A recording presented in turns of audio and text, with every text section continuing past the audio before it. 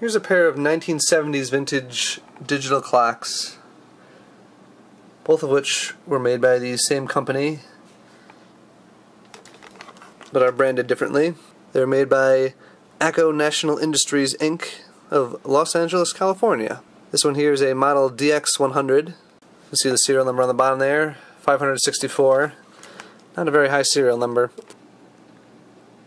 And here's the second one. It's a Seth Thomas, model 869-00.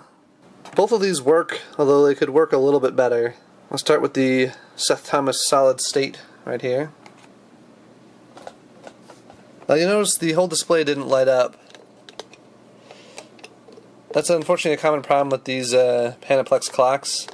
There we go. And finally the whole thing is lit up. The neon gas inside the displays needs to be ionized before it'll light, because the voltage isn't high enough to guarantee that. With the cover off, the displays light up immediately, but with this filter in place, it sometimes takes a while for every digit to light up. On the back here are 3 buttons.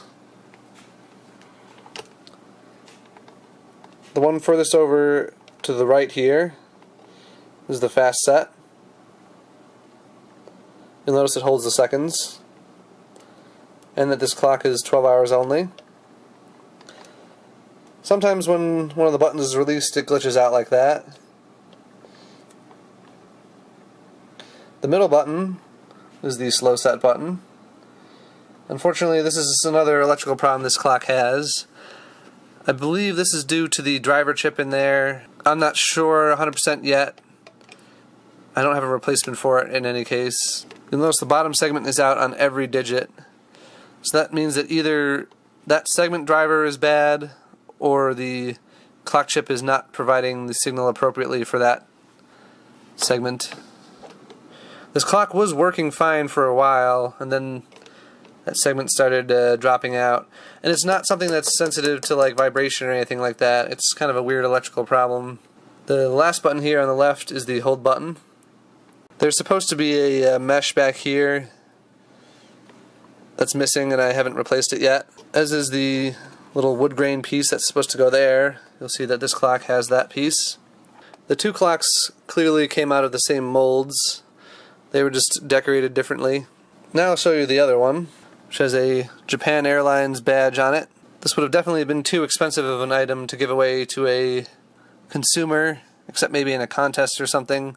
So perhaps this once sat on an executive's desk or something like that.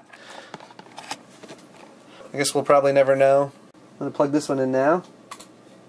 You'll see that the hours came up right away, but the seconds have not appeared yet. They'll show up eventually. You can see that the bottom segment came back on this clock, even though it's just been sitting there for a little bit. Sometimes messing with the fast and slow set gets it to come back, but eventually it just kind of comes back on its own. There it goes. This one actually came up nice, which it doesn't usually do.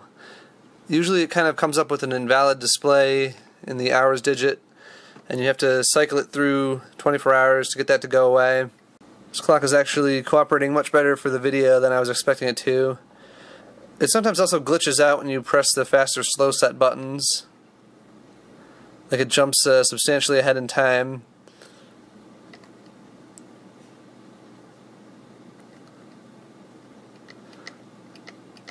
You notice if I quickly press the button, it'll do that. Can make this clock a little tricky to set. I was able to reduce that problem a little bit on this one by adding a capacitor across the contacts of all 3 switches. But it only marginally improved the problem. You notice sometimes when pressing one of the set buttons that a digit will disappear briefly and then come back like that. These clocks were not designed to be repaired, but I took a crack at that anyway. You'll notice that there's no screws anywhere on this thing. The whole thing is just glued together. These 2 little additional holes were added by me. There's like a metal weight in the bottom of this base here, that was probably originally glued down, and it was just sliding around and kind of slamming into the sides of the cabinet, which is fairly thin, brittle plastic, except for the base plate, which is quite thick actually. It took a while to drill through, but I drilled through and then just squirted some hot glue in there to glue it into place, so now it doesn't rattle anymore. I also had to glue the base, which was cracked. I'm going to unplug both of them and show you guys the insides. To get at the guts of these clocks, you just have to kind of pull them apart. I grabbed onto this piece and then the back and just kind of pulled and worked it loose.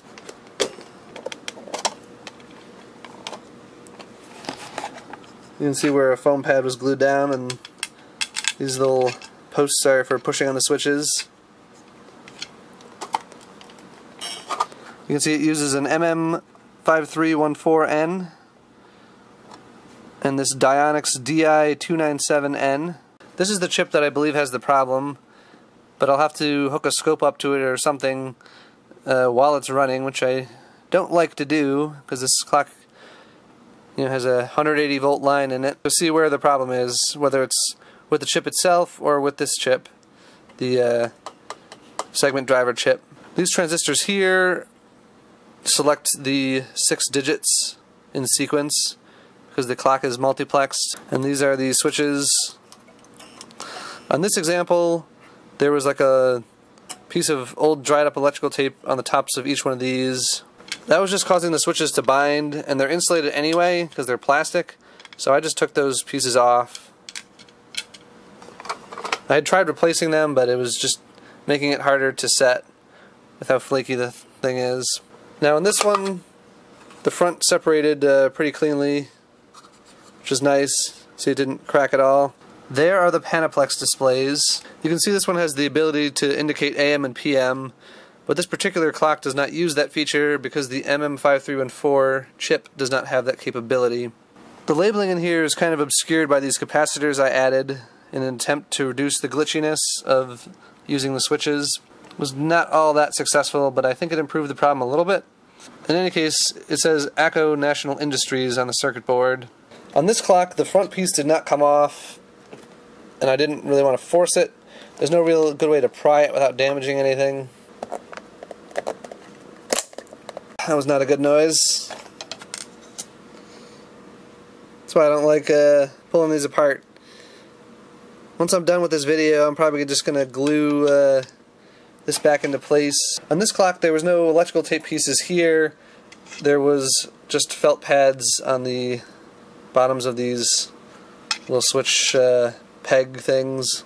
I replaced the dried up foam piece here with a little mesh thing from a broken pair of headphones. I'll have to see if I save the other mesh piece to put in the second clock. I changed the capacitors out in both of them, just for the interests of safety. Now in this clock, both chips were painted over with black paint.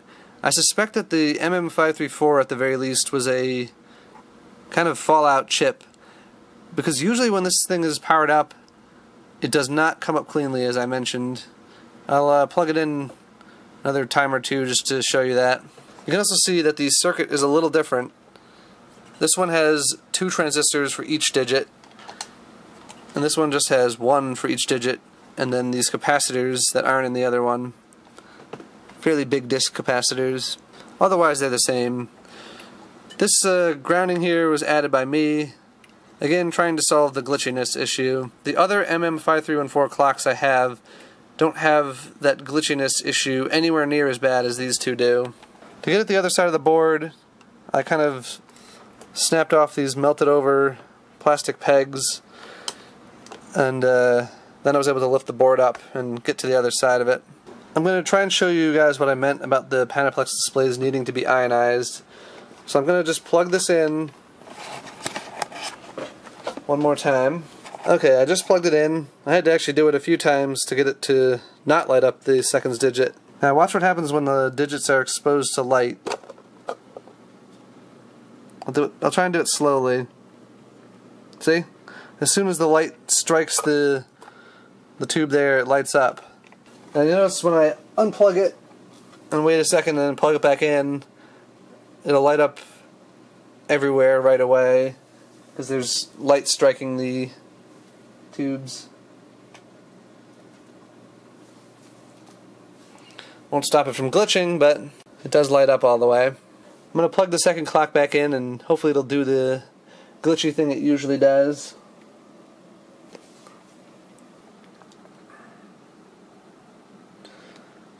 So you'll notice it's gone past 12 hours. And now it's just getting into the kind of strange behavior it usually does. That partially lit segment there. If I keep going, it'll eventually sort itself out. It looks sort of fixed right now, but it's not. You'll notice that these two segments are now back to full brightness, and they were kind of at half brightness before. So once it's like this, it runs normally and keeps time. Like I said earlier in the video, I suspect that the chip used was a kind of production fallout that had a glitch, but it's not entirely broken. As was apparently tradition in the 1970s, despite how expensive integrated circuits were, neither of the two chips that these clocks use are socketed, which makes replacing them to see if that improves things a lot more of a pain in the butt. There's just too much risk of destroying the mostly working chips for me to want to desolder all those leads, and add a socket and then put them back. So for now I'm going to leave them, although I do need to figure out what's going on with the segment driver in this clock, because it doesn't look right, obviously, with the bottom segment out. Well, this video got kind of long. Thanks for watching.